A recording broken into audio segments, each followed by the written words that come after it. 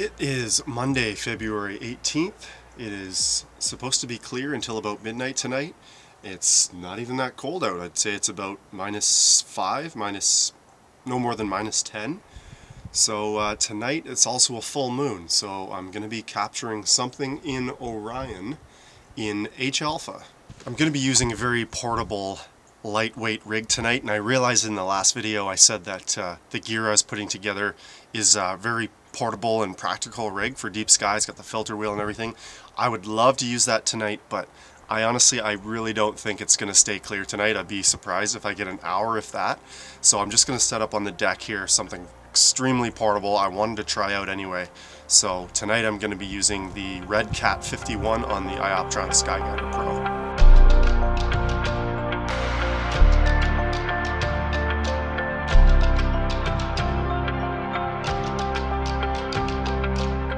It would be really cool to do something like the Cone Nebula and Christmas tree cluster, because those are objects I really haven't done justice in the past, but I think tonight I gotta go for the sure thing.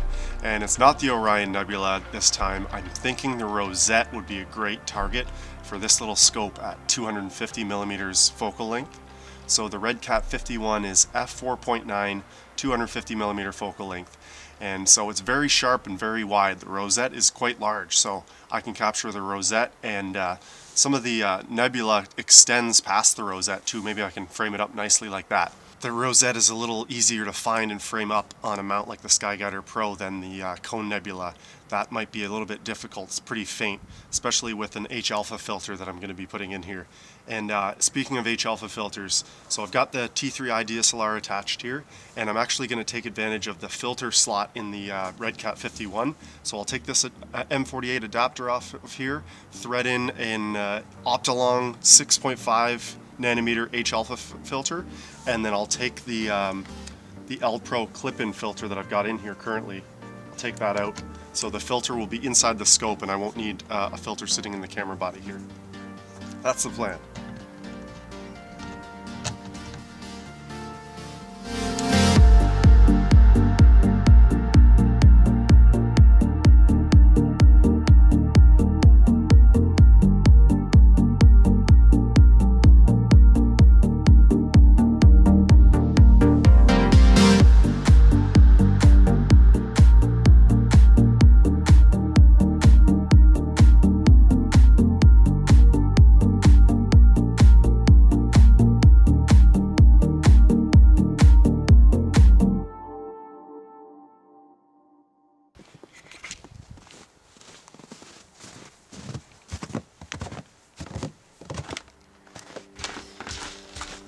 Oh, there's a surprise.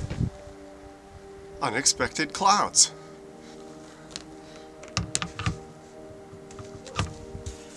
Not gonna freak out. Not gonna freak out. In case you're wondering how I've got the Skyguider mounted here, this is just an old tripod from my Celestron CG5 equatorial mount. And then this is the new wedge from William Optics for the Skyguider and for the Skywatcher Star Adventure mount. So it's a new and improved design. It's a little more rigid, it's very solid, it has a nice finish, and looks really nice. Obviously it was this was included with the package with the RedCat that William sent me, so looks pretty sweet. While I'm waiting for the clouds to clear so I can at least do a polar alignment, I'll show you at least where the Rosette Nebula is. So here's the constellation Orion, right here, and the Rosette is right here, NGC 2246, and it's actually Caldwell 49. I can't remember if 2246 is the star cluster embedded within it, but that's where it is anyway. East of Orion is the Rosette Nebula. So it's cleared up just enough for me to do my polar alignment on the Skyguider. I'll use my Polar Finder app on my phone, see where Polaris should be tonight, and quickly make the adjustments on the mount. Like I said, this new wedge from William Optics is really solid, and it makes making adjustments like that easy.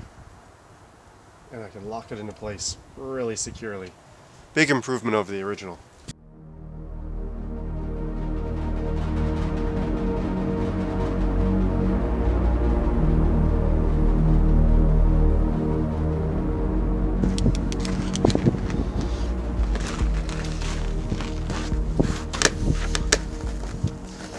probably heard me go on and on about how I think wide field apochromatic refractors are the way to go for a beginner. Case in point, I'm lining up through an H-alpha filter in a DSLR, the Rosette Nebula, test exposures just to see it. I put the scope in the general vicinity of the area because it's halfway between Procyon and Betelgeuse and down a bit. So I aim the scope there roughly. First try, Rosette Nebula, there it is in the corner of the frame.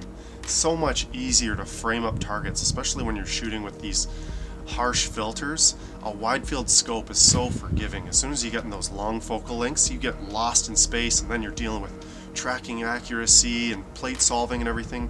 A wide field scope is, in the early stages, so important to have that good experience because you're already dealing with learning how to stack subs and the processing software and all that. Do yourself a favor and use a wide field refractor that's portable and compact and easy to use and provides a good, fun user experience, at least early on. Then you can progress from there and get a big old scope. Here's a little tip for you if you're new to narrow band imaging, especially with the DSLR.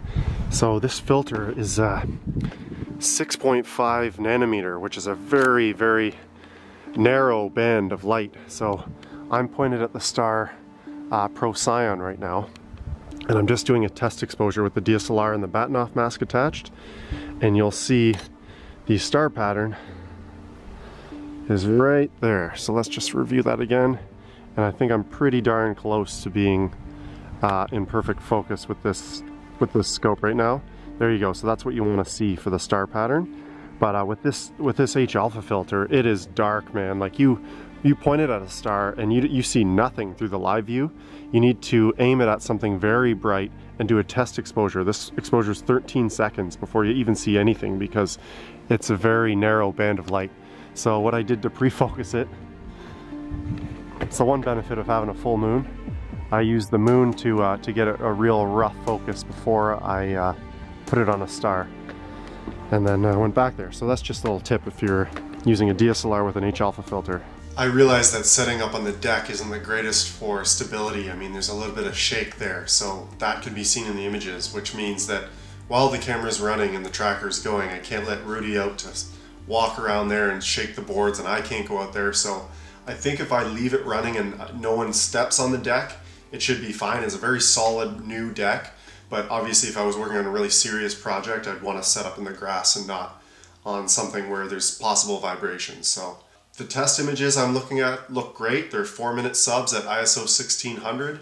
It's nice and cold out there. It's like -12, I think, with the wind chill. So the sensor is staying cooler than it certainly could be.